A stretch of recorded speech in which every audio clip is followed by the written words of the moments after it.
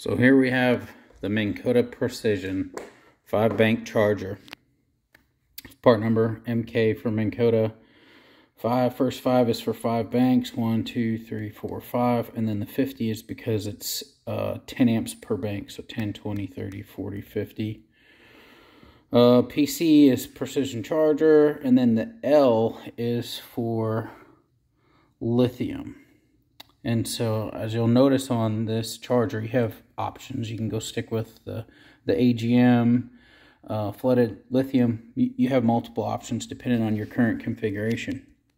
And that's the primary reason why I went with this charger, is because I'm going to have 3 batteries for the trolling motor on lithium, 1 dedicated towards a portion of electronics, and then I'm sticking with the AGM for the cranking engine, just because personal preference. You can go with what you want, listen to what's out there, but I don't like the concept of a lithium BMS shutting down on my main engine, so that's where I stand on that. But anyways, this is not my first precision charger. I've had other ones before. I stuck with the 110 for my main battery.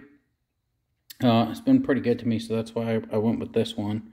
And then also doing the research, the fact that it supported lithium. And so right now we got some batteries hooked up. They're fresh.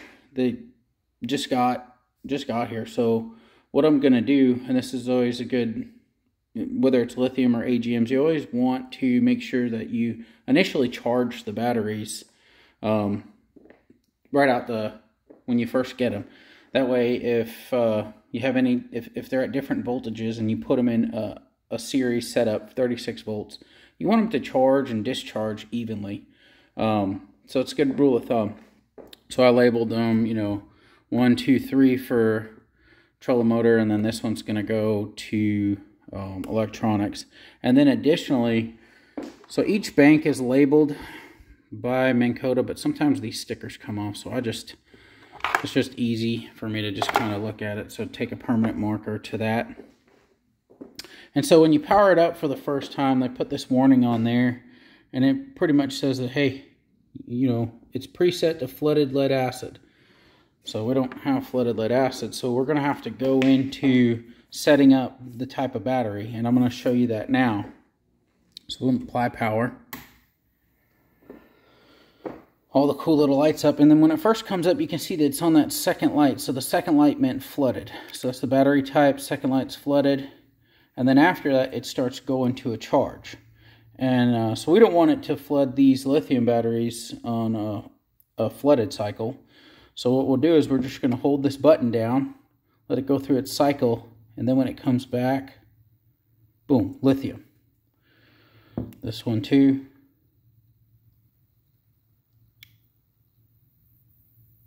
Lithium. And for this one, I'll just hold it so you can see, like, let's say you wanted to go to flooded. What do? You just keep holding it. So it'll be flooded if I let it go now, AGM if I let it go now, and it's going to go back, lithium, boom. Unfortunately, I already see it's charging. It's in the green.